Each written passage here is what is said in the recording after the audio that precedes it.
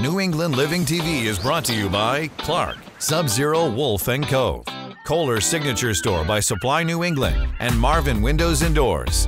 And of course, please stop into the all-new Seven Tide in the Seaport District in Boston.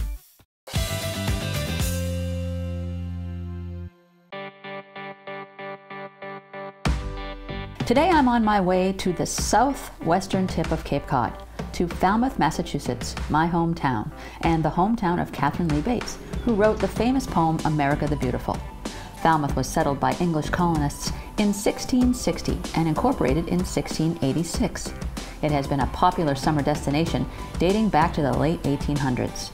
It's known for its lovely beaches, the Woods Hole Oceanographic Institute, and Marine Biological Laboratory. Falmouth also is favored for its close proximity to the islands of Martha's Vineyard and Nantucket, and the ferry services to those islands.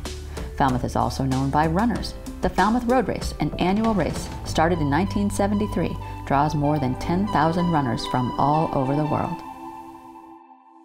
I'm on my way to meet Dan, Lori, and their 3 children in their renovated 1890s carriage house. The couple has raised and are raising their family in Singapore, an island off the southern tip of Malaysia, about 10,000 miles away. And this is their summer home, where they spend a few precious weeks a year. Dan is a software executive, and Lori is a charity director in Cambodia.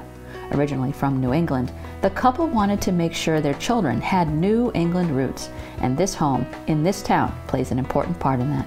We're going to meet the family, tour this historic home, and then Lori and Dan are turning their kitchen over to a local chef and me, and we're going to cook up a feast and celebrate New England living in Falmouth, Massachusetts.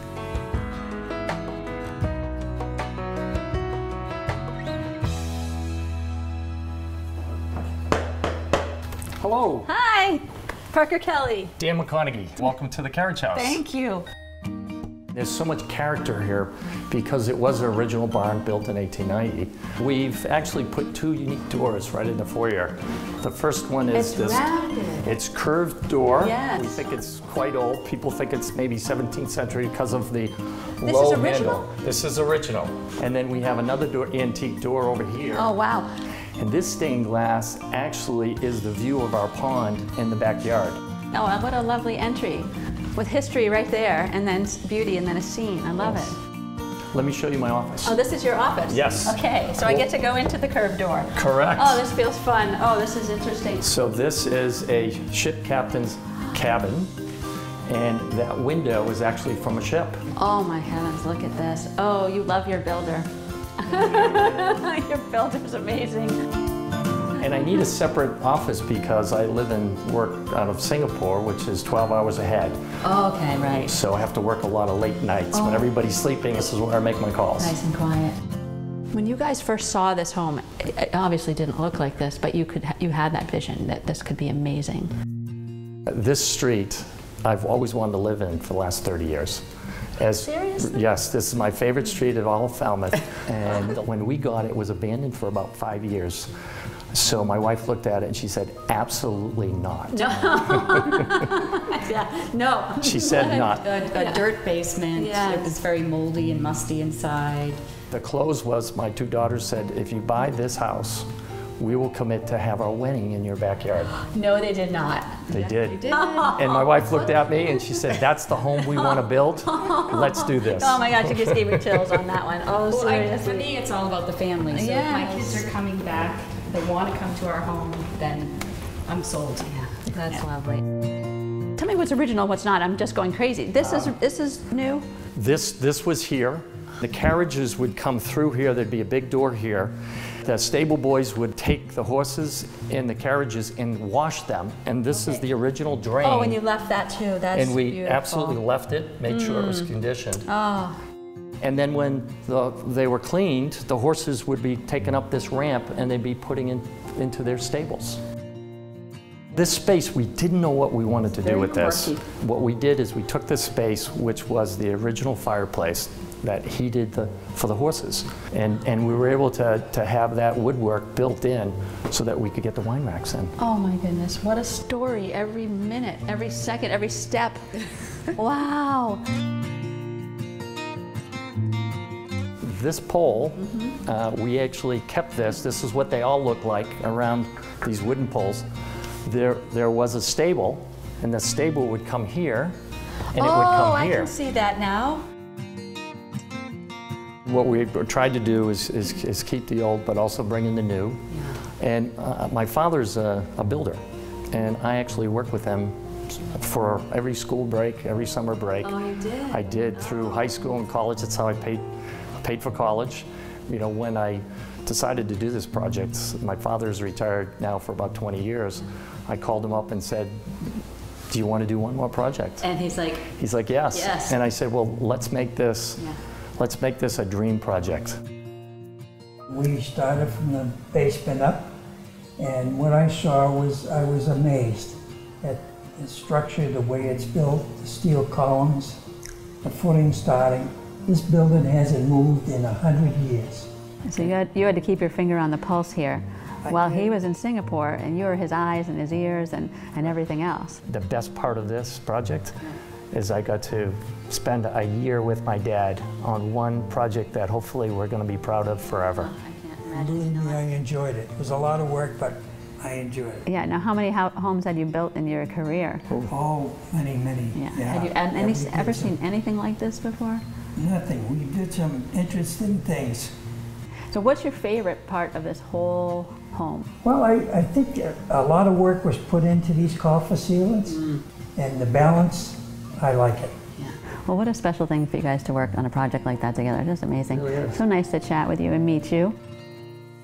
This is actually an addition put on, and when I was designing this, I really wanted it to feel almost like a ship as well. I felt that when I walked in. And to just keep it crisp and clean and big windows so that we could just take advantage of the view.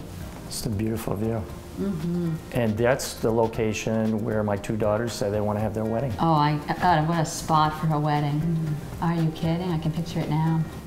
So the kitchen is actually my favorite spot in the whole house, mostly for the views, but also we do so much entertaining. So No, who does the cooking? My wife I does. do all the cooking. Oh, you do? Yes. Oh, yes, that's I do. lovely. And we have up to 40 people a night for multiple nights. So she really does a lot of cooking. This is a major change we did to the house. This is our actual master bedroom now. Oh. And this space was actually a living room. Oh, this is funky. This feels very city loft. Like, this makes a very cool headboard. It does, doesn't it? Here, this is your ensuite. Correct. Oh, So I'm a big fan of this. Oh, look at your chandelier. That's very cool. Welcome to my room. Oh, wow. You get extra beds in here. Yeah. Very nice. Oh, I love that ladder with the bunks and the built-in bunks. Yeah, that's all credit to my mother. And your All her design. let's go into the girls' room. Now this was originally the master when we moved here. Hi. Hi, girls. Oh, pretty aqua. So this is pretty nice. It is. You think? It's beautiful. You this think? is actually the best room to watch the sunrise because you have a perfect angle of the pond. Let's go to the guest house. Now this is the end of the carriage house, and there's a walkway on the second floor between the two homes.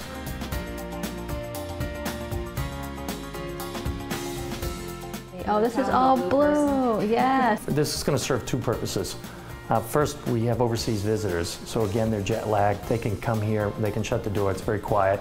And the second is we're hoping our children, have grandchildren, Yes. and they can feel comfortable being here, shutting the door. Part, but not too part. Right? They still have their own family space, right?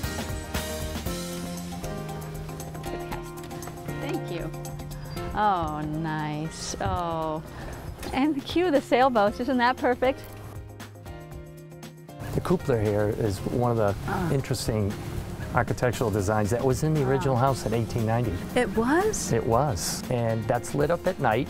Oh, really? And I've already had some boaters tell me when it gets difficult and foggy, they miss the harbor, they look for this. Oh, really? This is now becoming a boater's landmark. Oh, People are that's guiding great. from this now, coming off of Martha's Vineyard or Nantucket, trying to come into Falmouth Harbor. Oh yeah, the dock and the hammock and the chairs and the view.